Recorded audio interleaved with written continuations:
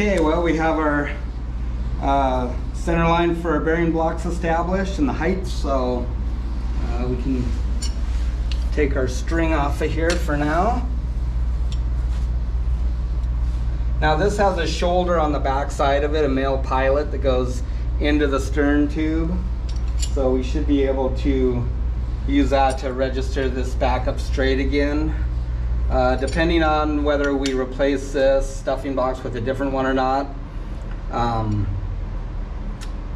we will just have the shafts in place, and this will just be floating on there at first, and then we'll get the shaft aligned and everything from the cutlass bearing to the main, get the bearing blocks, or get the bearings locked down on the bearing blocks and everything dial indicated, and then this will be the final part where we just re-drill these holes and mount that. So obviously we'll have to be dry when we do this, either in the yard or on the grid, and have enough time to accomplish it all. So we'll see how that goes. For now though, we can take this off. So for those of you that just joining us, this is the actual part that seals the salt water, the seawater, out from the inside of the vessel. It's there's packing that goes in here, and this collar compresses it around the shaft, creating a watertight seal. We are in the water right now, but we have a plate on the outside of the boat where the propeller exited the keel. And if you want to see that process of us removing the propeller shaft and the prop and the propeller shaft and blanking that over. Yeah, we'll throw a link down below for it. Shows us basically building a tool to pull the prop, also putting that tool to use, cleaning the bottom of the boat, all that kind of good stuff that you do on the grid. Pulling the propeller off the shaft and then pulling the shaft out and sealing off the hole in the keel where the propeller shaft exits the shaft tube.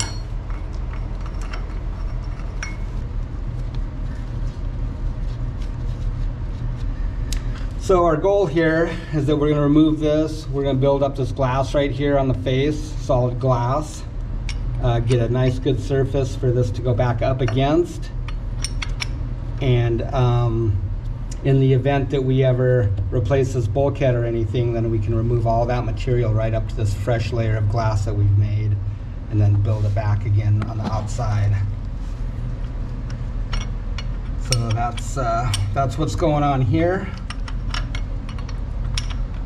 Plus we've gone through this whole running gear assembly, so it would make no sense at all not to come in here and remove this, and at the very least repack it, make sure that it's sealed well and everything. But spinning out.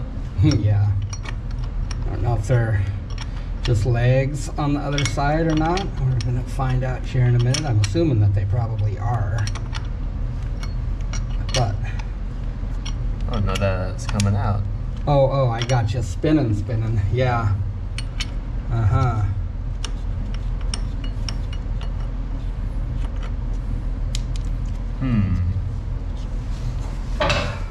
Get a hammer and get on the back side of it. And I don't know what's going on down here. That's just a big old mess right there. That bottom one. Bunch of rust and crust, or what we got going on there, but that's ugly. Yep. And that's why we're going through this, folks.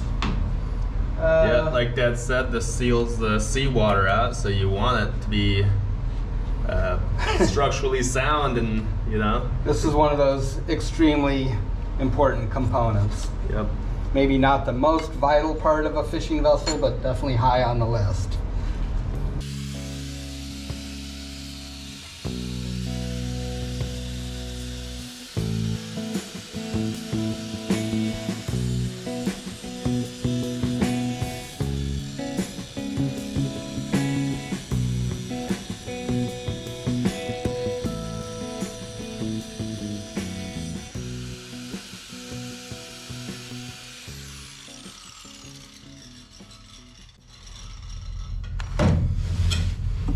Not sure if I got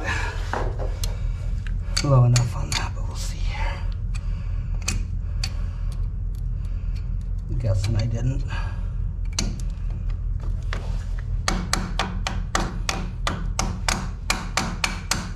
Don't want to beat up your plate, huh? Nah, I'd rather keep it as nice as possible.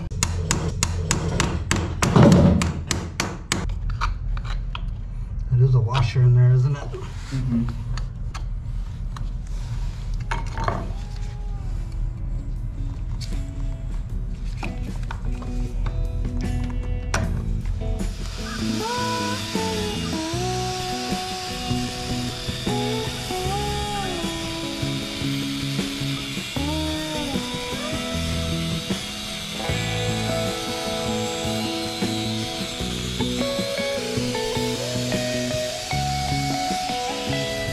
But that'll do it.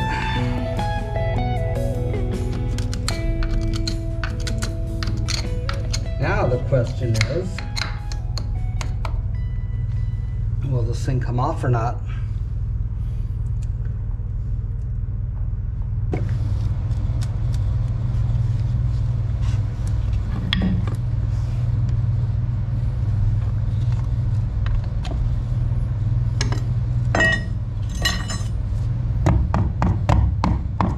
That sealant isn't doing much anymore, I reckon. No, I don't think so, huh? Not now, anyways. Probably just more like a gasket being compressed in there, huh? Yep.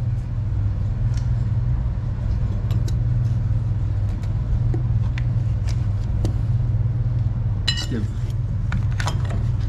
All right. Yeah, so there's a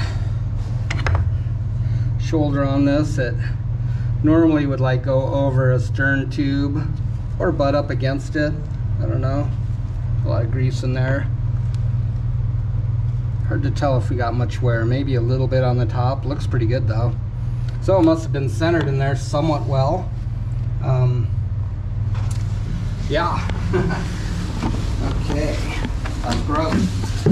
Not safe for work warning.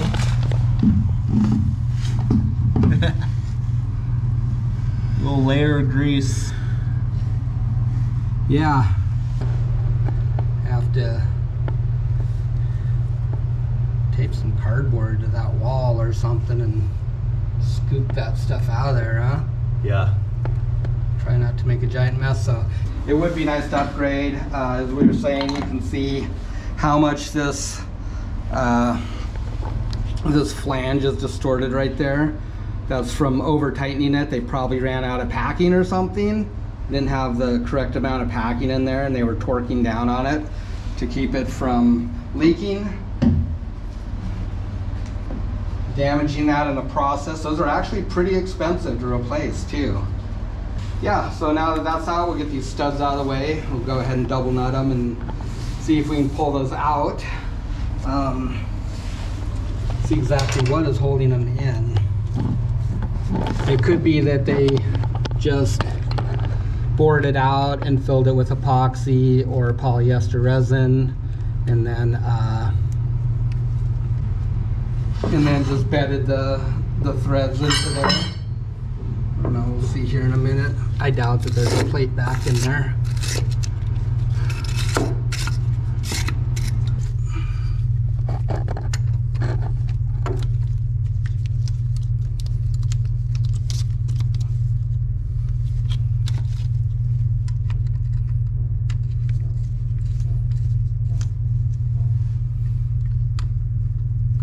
Did we have two? I suppose.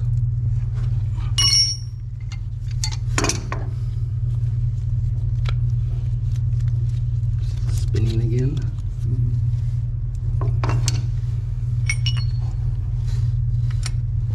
Yeah, that's quite crusty. Yeah, it's Gross. It's gnarly. Yeah, look at that. It's just a bunch of Bondo. Don't use Bondo on your boats, guys, okay? It's for cars.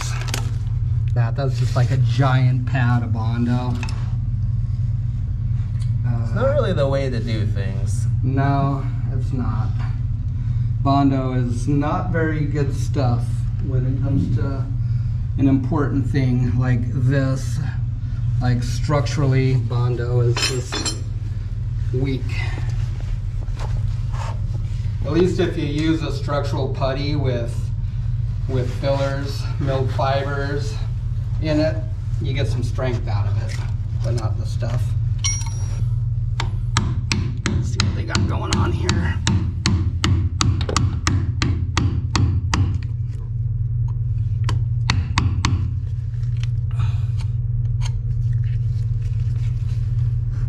It might be the stern tube splitting around. Nope. I just want to go in here slow because there's a fiberglass tube. It's called a stern tube. I don't really want to damage it too much.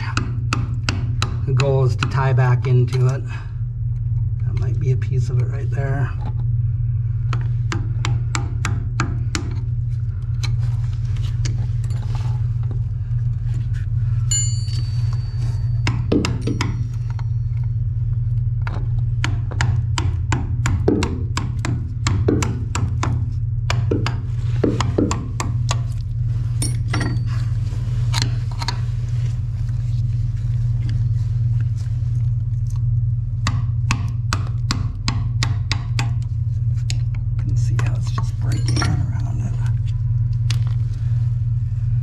They might have used that to build up this ID on this for the shoulder of that to fit in there properly. Yep. And I think I might be getting this wood here.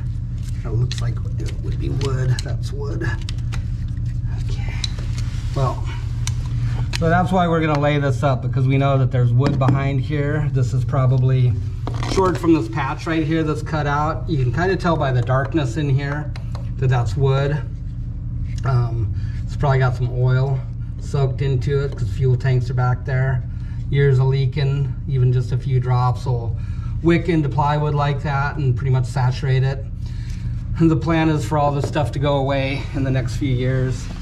We're going to raise up the back deck, and it'll probably be coming off of this bulkhead or the one past it, but most likely this will all get tore out. So that's basically why we're planning for the future, and we're going to lay up essentially a new bulkhead right inside of this, and then we can tear out all this rotten stuff and tie it back into the hull on the other side when we're done. So we're going to dig around here, and I guess we'll probably bring you guys back after we get in there and figure it out. Like I say, I'm not really prone to rush into things really fast, because if you make a mistake, then it might be harder to fix it. So we'll just kind of dig into this slow and see what's going on, huh? Yep.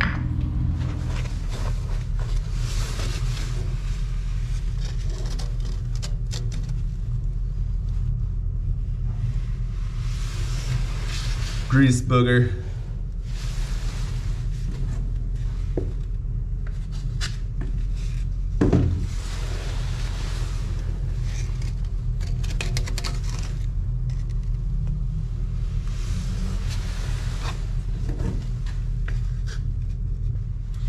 It just kept coming. I don't know how we're gonna clean this stuff up, dude. Is it easier just to glass up a new tube and slide it in there?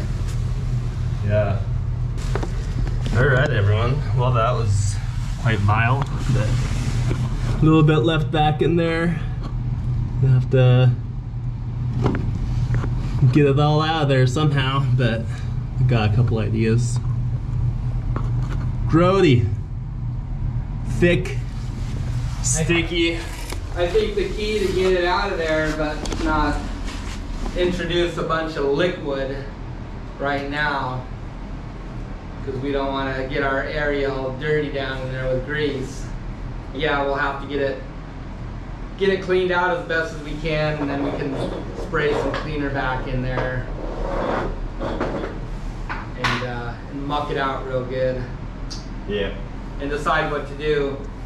I think that was probably a few tubes of grease there, scooped out of there.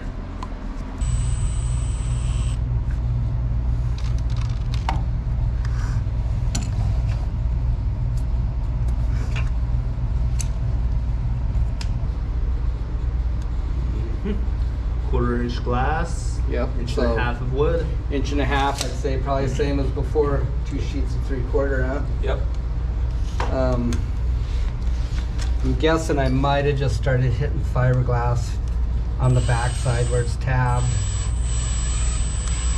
At least we know how deep it goes, so we can basically just put a mark on here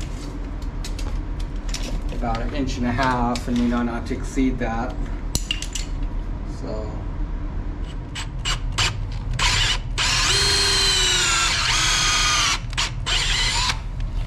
a lot of grossness.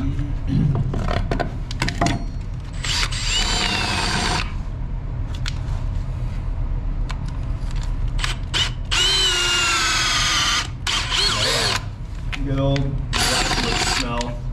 Yes, blackwood.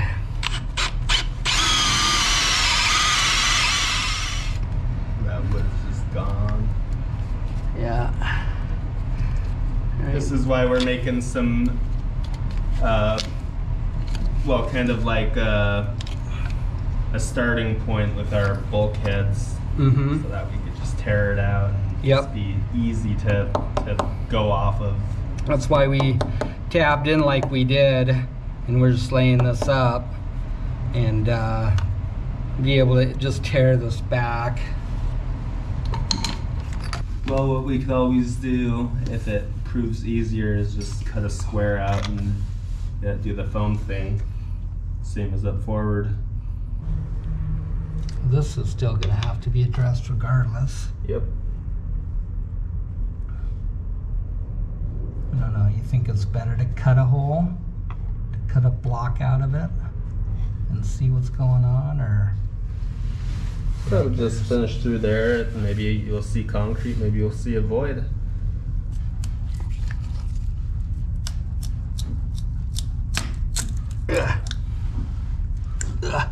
Aha! I was right. I knew it was gonna be a carriage bolt. Called it.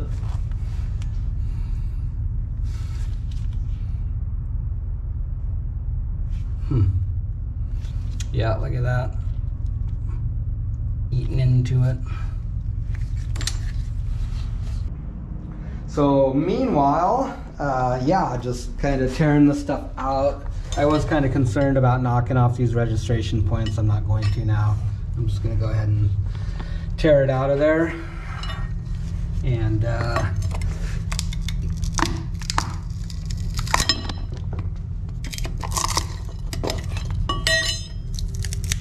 pretty weird layup. I think really resin rich. Whatever they did in here. Let's see where the original was, and they added some stuff on here. So we'll just drive a wedge underneath there. We should be able to peel most of that off the chunk.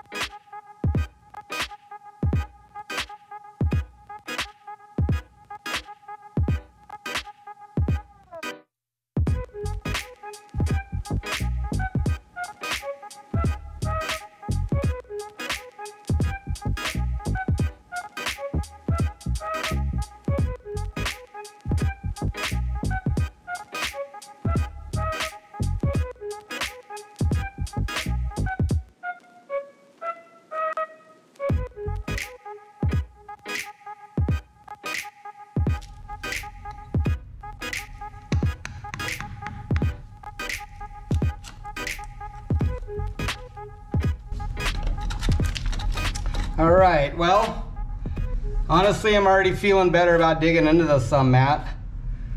Yeah. I've dug out a massive Bondo plug in here. Maybe they fitted it in place and then they ended up putting this bulkhead slightly further ahead. I don't really know. Now the stern tube is actually pretty big. I think it's a 4-inch maybe by the looks of it, so we should be seeing it right in here somewhere.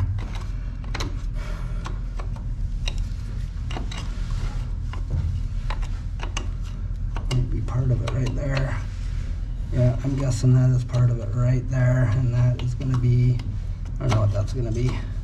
Okay, we're close. I'm just gonna dig in here real softly. I don't want to damage that tube. Yeah, we'll get this whole back part cleaned up. It's fiberglass.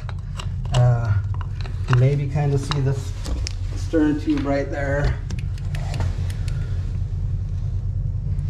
That kind of amber looking color as part of the stern tube. You can see how it's rounded, dropping in there a little bit. So we'll take out this little portion here in the front, and then we'll just start cleaning up around that real carefully.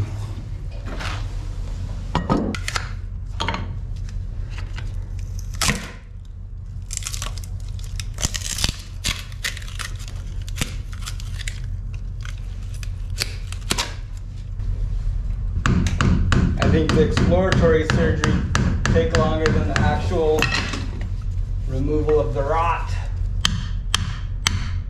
It's kind of gingerly going in about it. Yeah. That's right there. Look at that big gob of filler.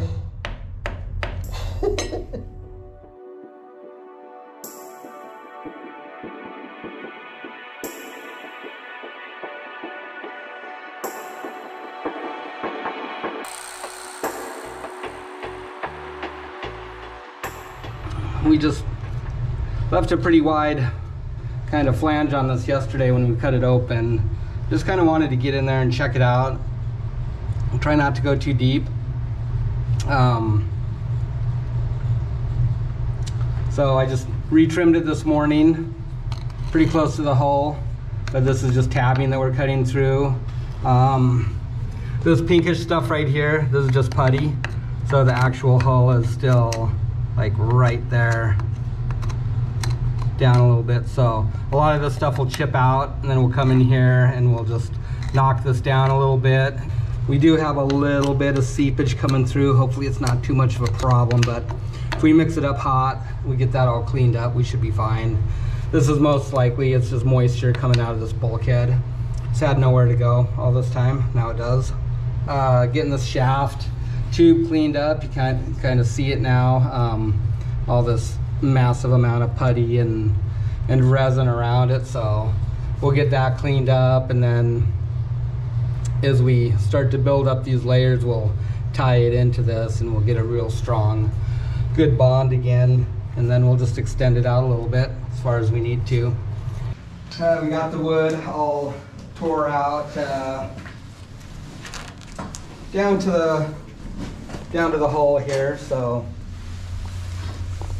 this is the actual hull. If you drilled through that, you'd have salt water squirting in.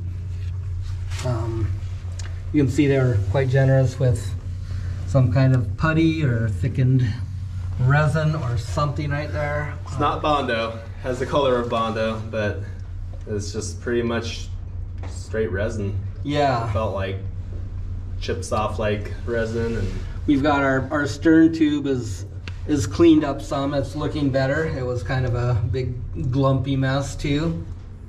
There's a little bit of moisture in here, not too much. These plywood walls, they're just saturated, and you know, honestly guys, this is nothing that's like out of the ordinary for a commercial fishing vessel, or any vessel for that matter. If you go find a boat anywhere in the US a boat this age, you're gonna have similar conditions like this. Yep. It's not like rotten from the inside out or anything. No. It's not gonna collapse under our feet. Yeah, this is a fiberglass hull, so we keep getting comments that why would you buy a wood boat? It's not a wood boat, it's a fiberglass hull.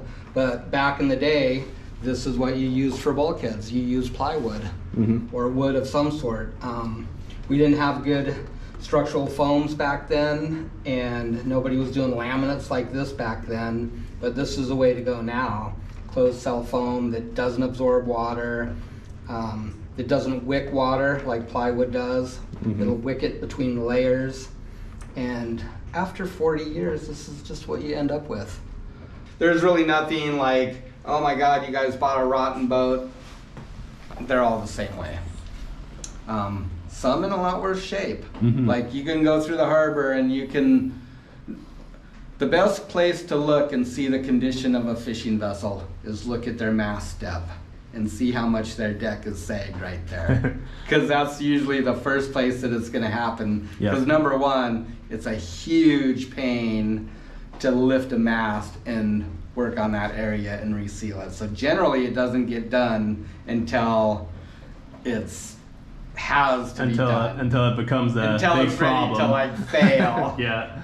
I mean, there's boats, you know, it leaks on their main engines and stuff, and yeah.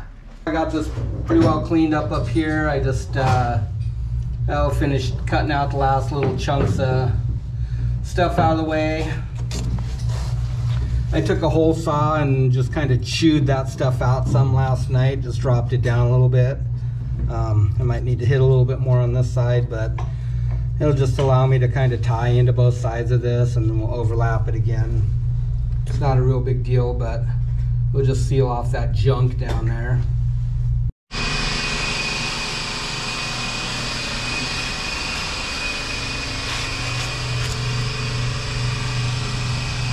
Got this all puttied up last night. Already looking a lot better. Had one little spot where some water tried to leak through, but no big deal. You see it's still a little moist. Pretty much dried out now, so I'll give it a day or two and go over that, but we'll be able to cap that off now. All right. So Dad just glued that piece of foam you see there in. It's just a 45 to take up that corner. Right here. And as well as the bottom piece there. A little 45 up here to mellow that transition. Yeah. Give us something to go off of once we bust out that aft bulkhead eventually. It's amazing how much better this looks already. Yeah. A little bit of putty. Yeah, we mix it up hot so that any water that's there won't disturb it before it cures. So. Yeah, hopefully it'll kick off and be good. Smooth out the edges.